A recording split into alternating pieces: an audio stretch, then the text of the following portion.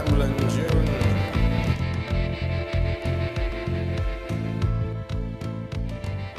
Number 7.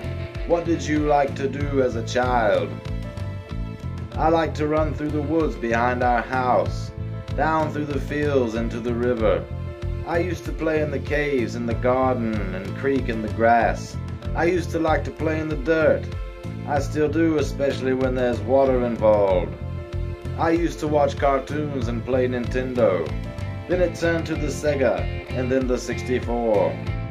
I played basketball and run the bases and threw a football and played tag.